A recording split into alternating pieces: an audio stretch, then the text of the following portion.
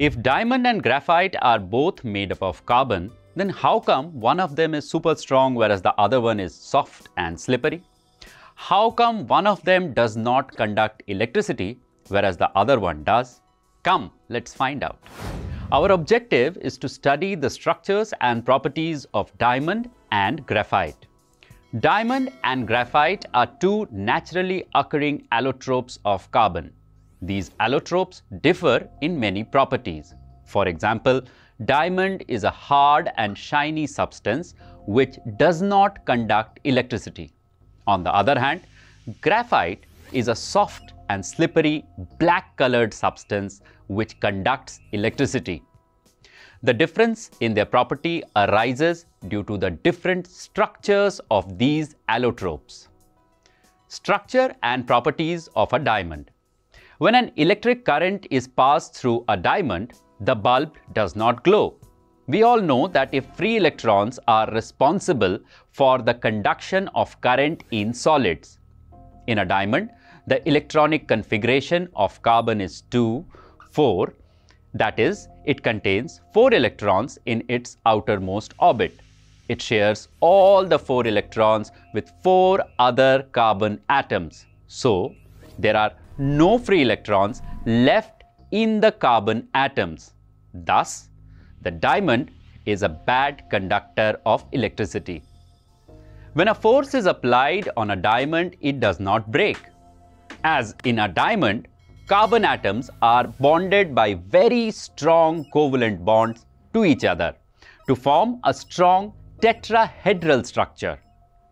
When an external force is applied, this rigid network does not allow these atoms to move from their position, and thus diamond can resist the external force.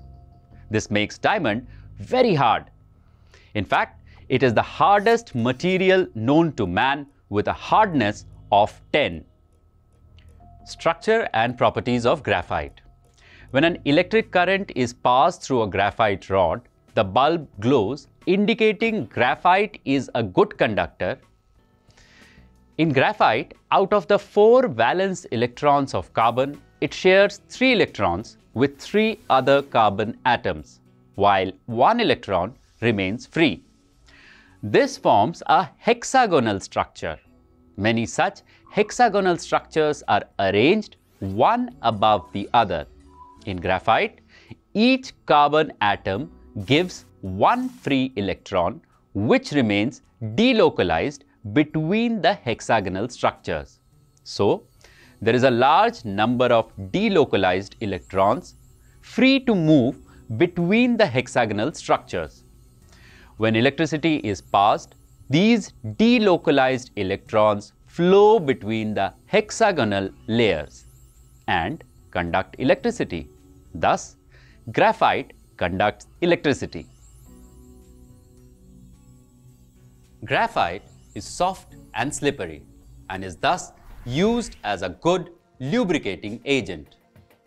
In graphite, carbon atoms form a hexagonal structure which are held in different layers. There are weak van der Waals bonds between these layers. When an external force is applied, the van der Waals bonds cannot withstand the force and one layer slides over the other layers. This makes graphite very soft and slippery. To summarize, we have studied that in diamond, carbon atoms are bonded together to form a tetrahedral structure which makes it hard and a bad conductor of electricity. While in graphite, carbon atoms are bonded to form a hexagonal structure which makes it soft and slippery and a good conductor of electricity. We know that hydrocarbons are the compounds consisting of mainly carbon and hydrogen atoms. But do you have any idea about the different classifications of hydrocarbons? The answer to this question lies in upcoming videos. So, stay tuned with us to find out. Keep imbibing. We believe in you.